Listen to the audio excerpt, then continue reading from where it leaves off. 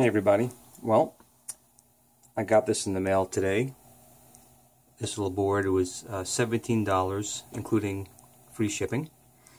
Now I have a few Amiga computers, and I do have an Invision ECS in my other one, but they're about $100 a piece, and of course it's internal, so it can only go in one unit.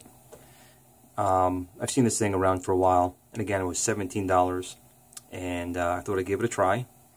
And basically I have it wired to a real Amiga 23-pin to an Amiga 9-pin that would go normally to 1084S.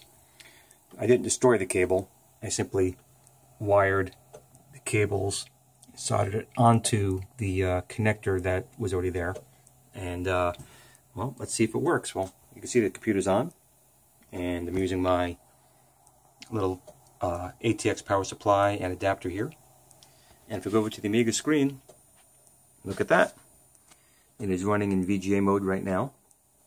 And I don't have the audio hooked up right now because I just basically took this thing out of the box. Let me have my favorite game, or one of them, Battle Squadron. And let's just see what happens here.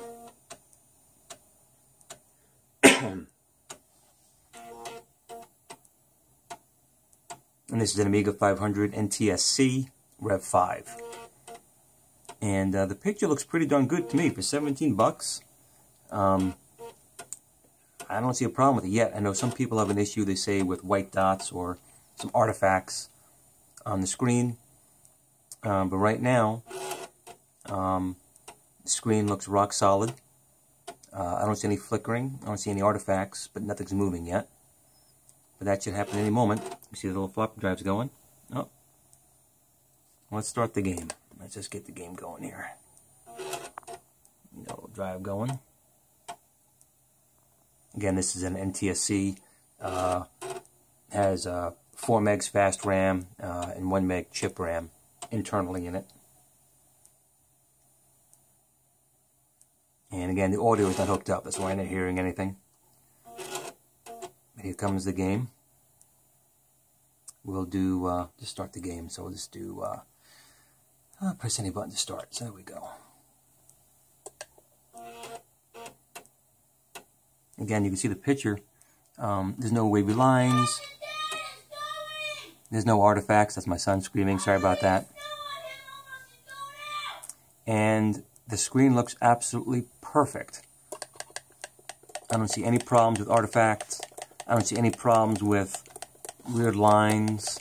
I would say the picture is as good as the scan Doppler from ICD or the ECS from individual computers. Now, obviously, they do more. They have other modes. This is just deinterlacing it for a VGA screen. But again, if you look at that, that screen looks awesome. I have no problems with the way that looks at all. It looks awesome. And again, it was $17, free shipping. So, wow. Yeah, I know you probably read a lot of bad reviews of this thing, but I've only used it for a few minutes, but you're looking at it, first time it's powered up, first time it's being used, and that just looks absolutely awesome. Make a little box for it, a little container for it. Wow. I hope you guys are seeing it as well as I am here on this video. But the screen is absolutely perfect.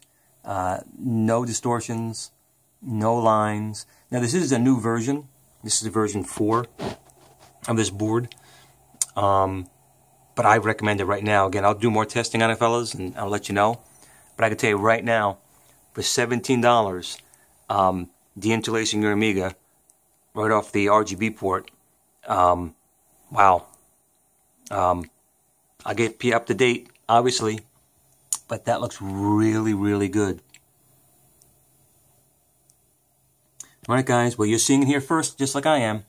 So I hope this helps you. $17 on eBay. Cannot beat that.